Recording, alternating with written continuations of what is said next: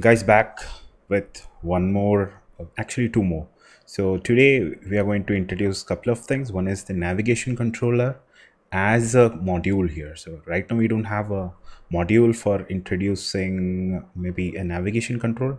Why I'm saying it's required is it's convenience. Like you can include this navigation builder and generate a navigation controller out of it, and then actually pass it as a dependency to any of the other modules. Let's say I already have a home view controller right now that can actually consume a navigation builder and then generate that like a factory, and then you can use it to add that as a root view controller, the home view controller as a root view controller. So that's the first idea or the first tutorial I'm going to do, and the second one will be introducing the database. So that's one big thing which will be happening, where we will introduce realm database and have the add to cart working. So I'll not have the cart screen right now because that I'm reserving for the tab bar implementation. When we actually do a tab bar implementation in VIPER, that's a different module which I'll be covering in the next one. So a couple of things we are covering today as two episodes. One is navigation builder and the second one is realm. So let's get started.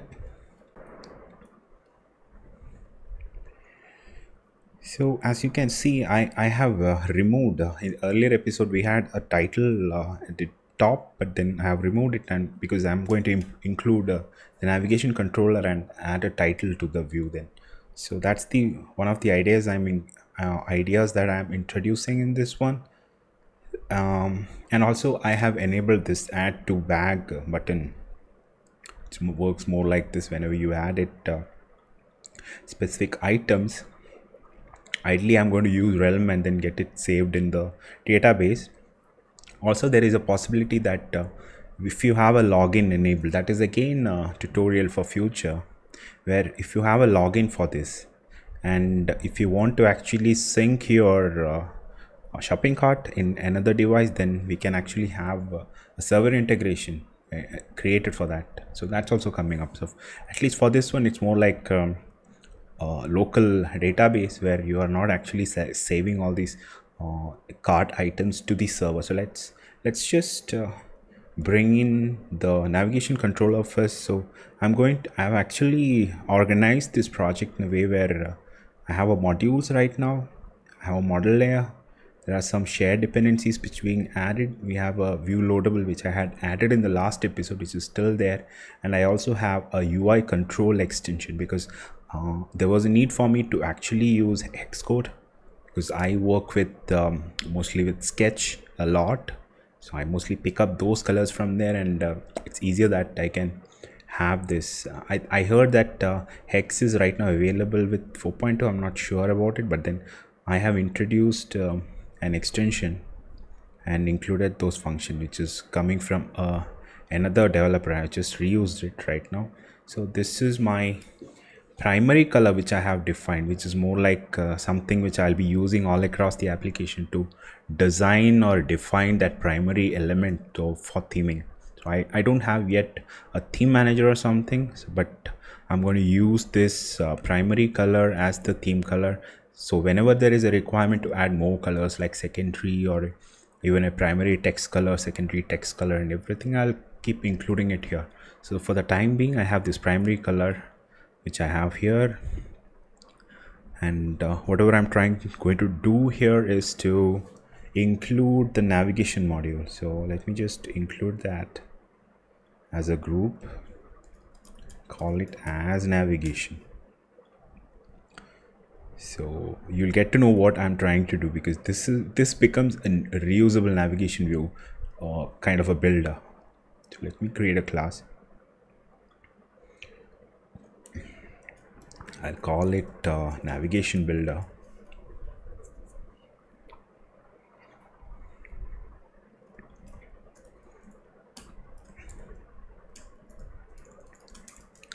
Let's import UI kit because I'll be using navigation controller. So ideally this will have a function similar to the build functions which we had in the earlier ones. So this will return a UI navigation controller. Finally, that's what it will do. But then we will have it in a separate place instead of having it used or created everywhere wherever we require it. Instead, let's modularize it and make it like a factory or a builder. So this is my navigation controller.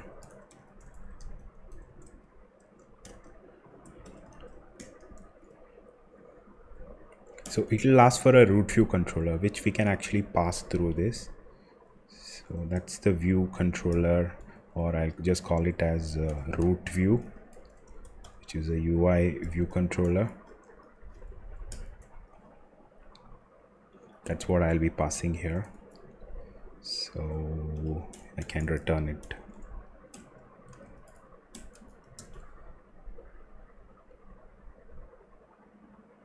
Sorry, navigation controller. So my builder, let me make it static. Static builder function accepts a root view UI view controller and returns a UI view controller, UI navigation controller. So some more bit of styling we can add. I have some of the stylings already available. I'll just reuse those now. So because the navigation styles are going to be consistent across different screens, I'm just keeping it at one space, which is the navigation builder. So I have a normal text style and as well as a large text style. So you'll see how it is going to work right now. So let me keep adding those things right now. So I have a navigation bar. It should have a bar tint color, which is a top side color, which we will apply. I have already defined as a primary color, which I'm applying it over here. Then let the secondary color or the navigation bar tint color, it's tint color I guess, yeah, tint color, which is the color for the text, I'll just keep it as white. Primary, when we are running the app, we will get to know what color I have applied. And some of the other elements like title attributes, title text attributes, it's what I have defined here. I'll just keep it as this, and there should also be something for the large title text attributes, which I have defined here, the large one. So 4 things we have included. So some more properties which I need to add is set it to false, and as well as we say navigation bar should support large title. So prefer large title, set to true. So pretty much what a navigation bar should want is whatever we want we have defined in this one. So builder, accepting a root view, and then setting this. So we already have a builder for home view controller. If you want to embed a navigation controller in this one, then whatever we need to do is to pass something like, let's create something over here in the navigation builder. I'll just call type alias it. I'll just call it as a navigation factory or something maybe, which is accepting like UI view controller and returning a UI navigation controller. That's the idea. I have a factory. I'm just defining a type alias which I'll be passing here. I'll just call using navigation factories. So it's more like if you want to have a navigation control, then you use the factory. So I have the factory right now available. So factory, ideally, if you go to this, it is more like it is accepting a UI view controller and returning a UI navigation controller. Pretty much whatever build we have created here, right? Because it is also accepting a UI view controller and returning a UI navigation controller. So that's why I've created it as a factory. So whatever I'll do here is I'll use this factory and factory is accepting a view, a root view, which is this one for me. So I am using this navigation controller and passing the existing root or the home view controller which created, passing it here. So it's now embedded, or it is actually going to this. If you are actually calling this now, let's say the builder, so accepting this and adding our view controller as a root view controller into this, so it returns now a navigation controller. So this function call is actually doing the same, like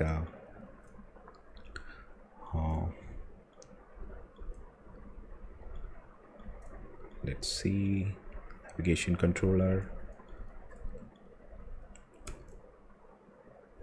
So it's asking for an argument, so I'll pass that. So whatever we need to do right now is to use that navigation builder which we created. So I have this navigation builder dot build function. I'll just pass this as a build function because this is the whole thing which we are interested in, like the UI view controller input, UI navigation view controller as the output. Let's compile and see.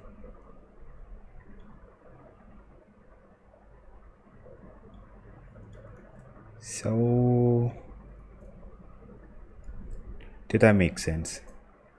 So maybe we can return UI, because it is inheriting from UI navigation controller, we can still return it as, but still we can return a UI navigation controller.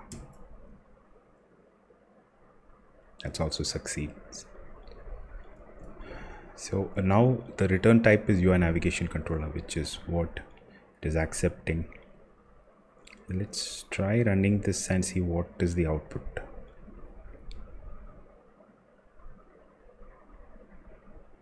Boom, you have a navigation controller with a large and a small title available right now. So this is one way of introducing a module as a navigation controller.